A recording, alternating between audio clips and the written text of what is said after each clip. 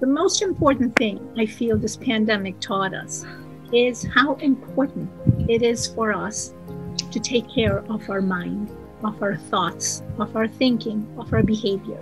We just have this innate feeling or an instinct to control things. We want to control stuff in our lives. We want to control our environment. But when some things happen in this world, they teach us that in reality, how little control we have. And that pandemic is what taught us that. And all of a sudden, we started paying attention to our bodies. And we noticed that what is happening inside us. So it sort of gave us a little more awareness. And in fact, that is an answer to your question, that is what your mind is. That's what your mental health is.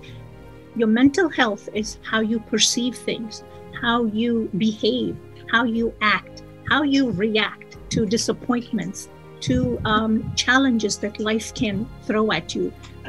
So I think when things are going okay, we're probably okay, but it's important that we be prepared when things do not go okay, when things are not going well. And I think that time it's really important to look at our own mind, at our mental health, to have healthy coping skills, to understand what is important in our lives, to prioritize things so that next time any such thing like a pandemic happens, we will be prepared. Next time we have a sickness of a child, a grief in our family, a loss of a job, we will be able to handle it in a better way. So I'm happy that May is the mental health awareness, and I think this is a chance and the time for us to speak to folks that, hey, taking care of your bodies is good, but you just have one mind.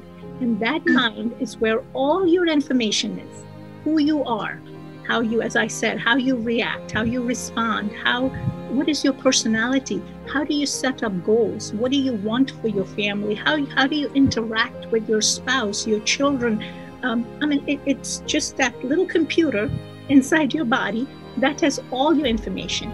So why would you not want to take care of that?